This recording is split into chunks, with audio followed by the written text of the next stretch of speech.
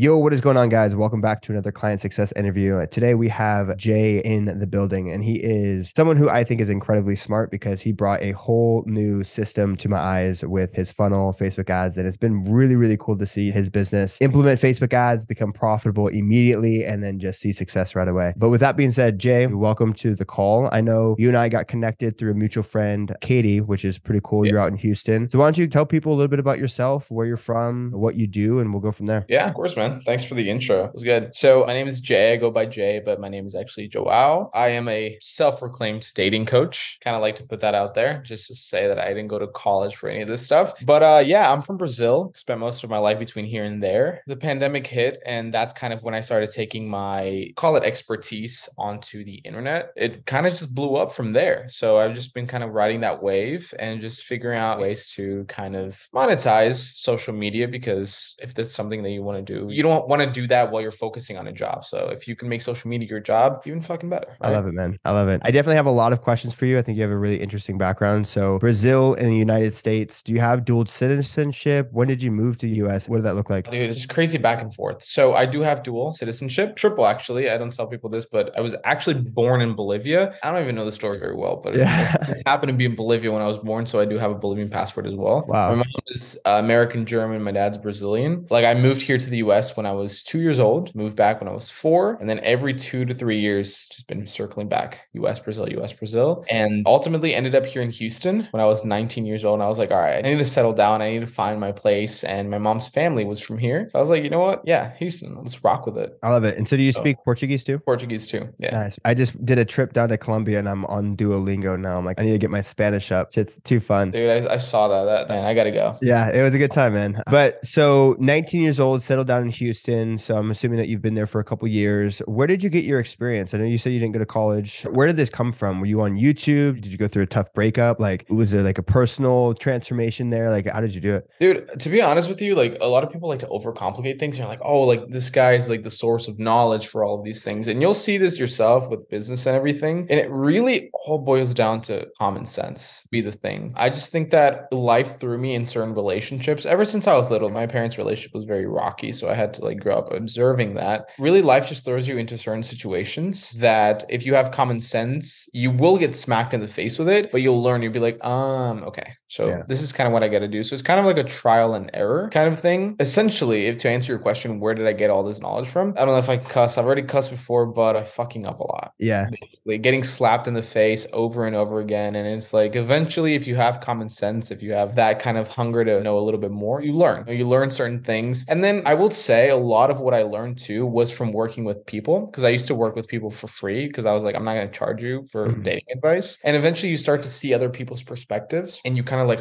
that's interesting. And you kind of recall things that happened to your life and you just give genuine advice that you would do. And eventually it's almost like 80-90% of people's problems are just very simple things that could be solved if you've been through it before. Obviously each case is different, but the bulk of it is just having a simple structure in place. Because I feel like in the dating scene, it's mostly psychology, mostly emotion management, things like that. And when you're able to look in a situation, give them a logical answer, it's so obvious from the outside, but when you're in it, you need someone to tell you because you're just so emotionally clouded and you can't think straight and your judgment's off. It's crazy. Exactly. It's insane, man. It's crazy. And I've had people in my life that have been like that for me. And I don't know what the hell this like these love chemicals in your brain are, but they will take away anybody's judgment. There's no smart person who hasn't fallen for that. Yeah, 100%. I've definitely been victim to that a few times in my life, to the point to where I look back and think, God, what the hell was I thinking? No, it's crazy. Like even for my ex didn't really like that I did this whole dating coaching thing. Our relationship was, I mean, she's an amazing girl, love her to death till this day, but we were just completely different people. Yeah. And just show you how much like love messes with you, that I had been working towards this for years and I gave up so much of my life for this. Like we broke up and I was like, I want to get back together. And she was like, no, not as long as you have the social media stuff. I was literally about to just be like, yeah, I'll just delete my social media and my entire career right here in front of you. And now I think back, I'm like, dude, what the fuck? Do girls ever think that you're pulling any of your own dating stuff on them? You're having a conversation like, I saw you make a video on this. Yeah. So that's actually a big part of just having to deal with it, is either I get like texts from my ex being like, I can't believe you said this. Like, you know what I mean? Or just texts from like women or just people being like, damn, like I know the little psychology hack. Like there's this one little thing that I always say in my like DM conversation, my funnels, a really clever little funny way to ask for people's age to kind of like, if you want to sell them something. And I used this on this girl that I was talking to. And then I was showing her my funnel and she was like, you used this on our first That's date. so funny. Wait, what's the secret? How do you ask? So it's not really anything crazy. It's just like, so I have an automated funnel. You have to know people's age to know what kind of package serves them better. To make it seem very organic, I just ask them, hey, by the way, like, where are you from? And it's all automated, right? Hey, where are you from? And then you go like, oh, by the way, how old are you? And then you put in parentheses, like, I know it's rude to ask a lady her age. Ha ha ha. And it's all the bot. But Yeah. what it does is it gives that organic feel to the bot. And this girl that we started talking to, I said that the first time we talked. Yeah,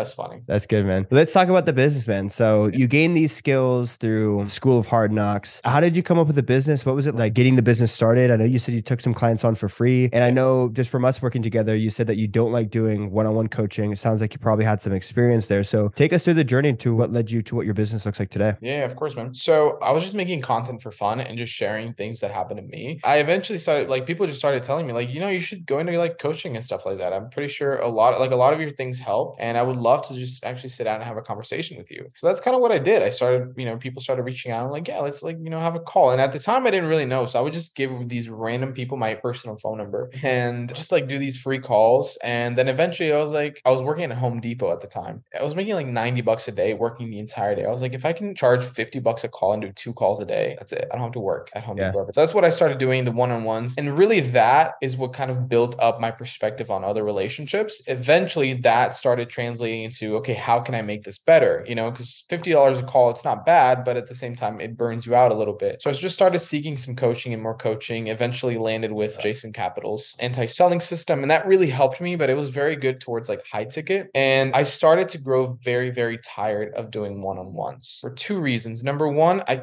couldn't really scale it. Like, for example, fitness coaches can scale their business because it's basic fitness knowledge that you can kind of just do like a Zoom call with a bunch of people and everything. And certain things are very specific, but for the most part, anybody that understands about fitness can help a lot of people. For me, it's like, since I'm the face of the brand, people want to talk to me directly. I can't like open up a business and be like, oh yeah, I have all these coaches here. You're going to talk to them. People are like, no, I want to talk to you. So that became unscalable. And eventually it just kind of burns you out to listen to a lot of people's problems. And I'm like, I'm becoming like this therapist basically. So I essentially remodeled Jason Capital's business and I started doing lower ticket and just kind of found a bottleneck with that. I was like, I'm not getting the engagement that I want. So how else can I do this? So I texted my friend Katie and I was like, hey, Katie, so this is what's going on. Do you know anybody who can help me with ads? And she's like, yeah, my friend Zach can help you. And which was when she put us in that group chat. And essentially what I did is I had like this entire course that I was selling at the time so I was selling calls plus a course. So I grabbed the course and I just split it into a lot of different pieces and I just stacked them together in a way that it made sense. And essentially with your help, I started just learning how to run ads and how to really put that all together in a way that would match and would be fair, like a fair price. You also don't want to like charge people's eyes out, right? And that's just kind of what I started doing. And that essentially just threw gasoline into the fire that I already had. Obviously, it was a lot of like adjusting and stuff like that, trying to make it as profitable as possible. But right now, we're seeing 2 to 3x returns like on ads, ROAS. We're just keeping that steady pace. And that's currently what I'm doing right now. No, it's fantastic. And I remember having this conversation with you. I was like, in the very beginning, I'm like, look, I know ads. I can definitely help you. I can't promise that this is going to work because I've never worked with a funnel like this. And literally within the first day, you're profitable and you're literally just printing cash just by clicking a button and launching an ad, which is pretty incredible. So what did that feel like to know like that you're taking this risk? Because I'm sure you've taken many risks before, but like this is a brand new risk for you. You're like, okay, I'm going to invest. I'm going to turn this button on. And, it obviously paid off in a big way. But what was your mindset behind making that decision to get started? I think it was either like really the mindset that pushes all of my decisions and all my risks is this. It's like, I have to learn a skill in order to make more money, in order to have a better life, to do everything. But that skill, I'm going to have to pay for it regardless. I can either pay for it with time. And we spoke about this the first time we talked. I can either pay for it with time or I can pay for it with money. So it really comes down to which one do you value more? And really that ultimately also comes down to which one do you have more? So back when I really didn't have any money, time was probably the only thing that I had. And then eventually started having a little bit more money. And I was like, I'm not going to waste a year of my life trying to learn this when I can literally pay somebody who already knows all the ins and outs and will not only help me set it up, but will also help me, because nothing is as smooth as, oh, I set it up and leave it there. The ups and downs is what gets you. When you taught me how to do ads, I was like,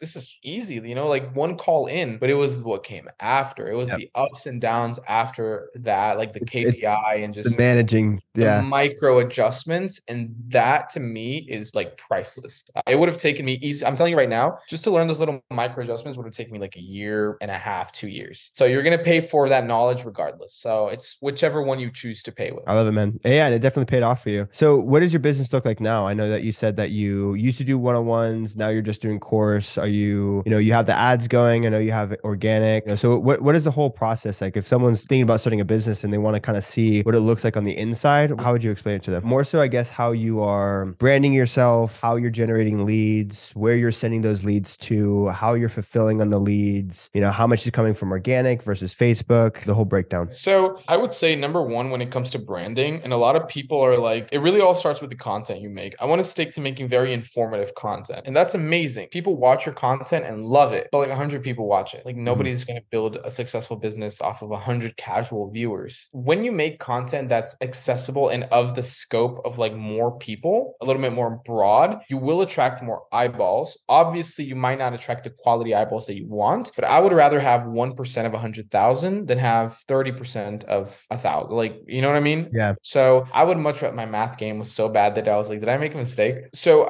it really all just comes down to just how you brand yourself and you make content. Obviously, you want to make content that is easy for people to digest and will put you out there and will build that like width. But you also want to make some of your content very informational, like have a lot of information and pack a lot of power, because now that you have eyeballs on you, you want those eyeballs to see you as somebody who can solve their problem. From that, that's kind of when you decide what you want to sell or what you want to do. And it really all comes down to, what do people want from you? You know what I mean? For me, I went to the dating coaching route because that's what people wanted from me. And I was like, okay, well, if I can do this, I'm going to try doing it. So I went that route. And to answer your question of how I'm monetizing it, so most of my leads come through my stories. So Instagram stories. So I try to always keep as much engagement as I can on my stories, because it's a lot of people that view it. And for some reason, I get so much more engagement on my stories than on an actual post. Like I'll post a CTA and I'll barely get any messages. Like be like, oh, do this, message me this. But when I do it on a story, I think it's because the respond button is so simple and right there. I get way, way, way, way more responses through that. And then that just kind of starts an automation sequence. And after that automation sequence, I have at the end of VSL, I send them that VSL, they watch it, they come back, they say I'm in, I'm out. Or if they have any questions, if whatever they do, I have a chat closer that helps them out with that. And then they either buy or they don't buy. And that's for a lower ticket, like under $100. And that's one of the ways I'm monetizing. The other way that I'm monetizing is, again, I grab that course and same price, same everything, but I just split it into a bunch of little pieces and just run ads on like one little ebook. And then from that ebook, they have a little order bump, and then they have upsell number one, upsell number two, and then a downsell. And the downsell is basically just two payments of the bigger upsell. And that's it. It is a little bit scary running ads because you do constantly see the money leaving your account. And you can't get super excited about, oh, like, look at all this money, because you also have to pay for the ad and stuff like that. So it definitely helps, but it's very, very scary, especially if you don't have a good system in place, because I have like tried to do some experimental things and I've wasted money on ads that I didn't have to. So yeah. Yeah, I always say before people are ready for ads, they need to have a proven sales process. Yeah, and I think definitely. that's the one thing that you had coming into this that was really great, because I was like, dude, we can turn this thing on and I can get you leads all day long. But if you don't have a proven sales process, you're literally going to be throwing money down the drain, which you obviously had built out. You tested it organically. It had been working. So you literally just turning the Facebook ads on was just gasoline on the fire. But something I really wanted to dive into real quick, because this is something that you probably mastered. You've probably gotten, good experience. What's your approach with CTAs? How do you get leads to reach out to you? What is your strategy there? Because primarily for a long time, that's how you were getting business, correct? Yeah, definitely. So what's your approach to the stories? What's your strategy for CTAs? What's that look like? So again, this is a strategy that I copied off my old coach. What he does is essentially he does what he calls a tide raiser. So he will post usually like an article or maybe like a DM conversation or something that will get people to kind of put their thumb on the story and stop the story to read it. And that, like, Instagram sees that as, oh, this must be good because a lot of people are stopping. So that already gets you a bunch of exposure. Then what he likes to do after the tide raiser is he likes to do two small little yeses. He wants to get two small yeses. So he'll put, like, for example, this is for his stuff. It's like, do you use your phone? Like something easy. And then he puts like yes, no. And people are like, yeah, because it's so easy to vote, right? He'll put like, do you like making money? Like whatever, some easy stuff stuff like that. And you're probably like, this is kind of dumb, but it really works. Just to get those two little yeses and that engagement on the poll. And then on the fourth story, what he does is usually he just posts, like, for example, he grabs what he thinks most people want and is like, if you want X, DM me this. If you want X, I'm putting together a group to do, X, Y, and Z. If you are interested, DM me this, whatever, like in a little key phrase. So that's essentially what I do. I post a tide raiser and then I post two stories, try to get a good yes, good engagement on the poll. And then I just say, hey, I'm looking for this people that want to. So it changes a lot. I'm getting a little confused here. You're good. But essentially, it's like, it shows you if you are a person who wants this, DM me this. Beautiful. And you're just funneling people to the DMs. All DMs. And then I use automation like for that, because otherwise it's too much. I love it. And that could be a conversation for a different day. But dude, I'm super stoked on the progress that you've made. We're going to wrap up here really quickly. What's the future look like for you? Where do you want to take this business? And what's next? I'm glad you asked that, because I've come to some realizations this past week. I think I have a lot of potential to go a lot further, not only in the sense of just being like just the guy who gives dating advice, the guy who gives tips. And I feel like I could take this a lot farther if I start letting people into my life and start seeing me as a human versus just like a guy who just spits out a couple facts. I've been doing it for about a week now, where I wanted to create this like rebrand for myself and kind of let people in and see me, because I've been so guarded. Like, people didn't even know my name, didn't even know where I'm from. So I'm letting people in. That's and funny. Incredibly enough, I actually started doing less tips, less informative videos, and I've been getting more quality leads. It's not just that guy it's that guy that gives tips. The meme page. Oh, that's Joao. And I know, I love him. I trust him. I love his humor. I love the way he talks. I love the tips he gives me. I love that he's from Brazil like me, or he has a complicated name like me. And it just really humanizes you. And it takes you from this 1D, just like textbook, to like a 3D, like real person. And it gives you all these other attributes that people can grab onto that and really build that trust and that familiarity with. So how are you executing that? So essentially what I did before is just I did videos on tips. And then one or two videos that would be just like something funny to kind of go super viral and create that width that we were talking about. Mm-hmm. And then I make more interesting, longer form videos for the people. Now that I have eyeballs, those longer videos will build my credibility. Now what I'm doing is essentially the same thing, but I add in there a lot more of me and like just random little videos so that people care. For example, like on Instagram, I've made a better job of making people care. So whatever I post on there will get a lot of views and it will gain a lot of support. On TikTok, if I don't post a video according with my niche, it won't get any engagement. So that's how I've been kind of testing both of them. And the Instagram thing's been working a lot. And now everybody is like starting to know my name. Like when they get recognized on the street, it's not like, oh, I think I've seen you before. It's not that anymore. It's like, oh my God, you're Joao. You're this person. I know you. That's great, You know what I mean? So that for me was the biggest thing. And just seeing the comments and videos that I post about, if you're building this brand and you start making videos that have nothing to do with your brand, that's talking about you, it's scary. It's like you're giving up control. But if you go in the comments and you go into everything, what people are saying, it's like, oh, like I love seeing more of this guy's personality. He's becoming more human to me. I love that. You say you've been doing that for a week on Instagram? A week on Instagram, and I've already seen a lot of more engagement, especially on stories, which is like my breadwinner. I'm definitely going to funnel hack you and see what you're up to here. Well, with that being said, brother, I think we're good to wrap this up. I really appreciate you hopping on, sharing your advice. I think this is, phenomenal stuff. Congrats again to all your success. I guess my last question for you would be, one, where can people find you online? And what advice would you give a beginning, coach who's looking to start a business online? What advice would you give them? So where can people find me? I just changed my username. Pretty simple. It's at name.is.joao.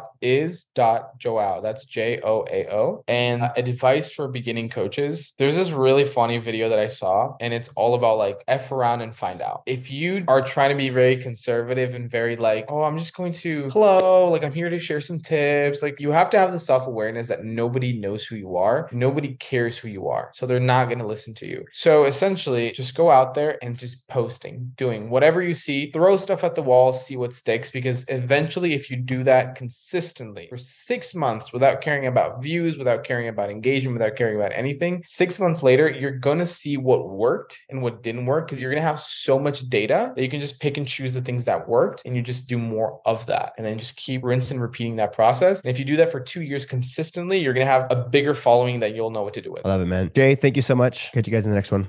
Peace.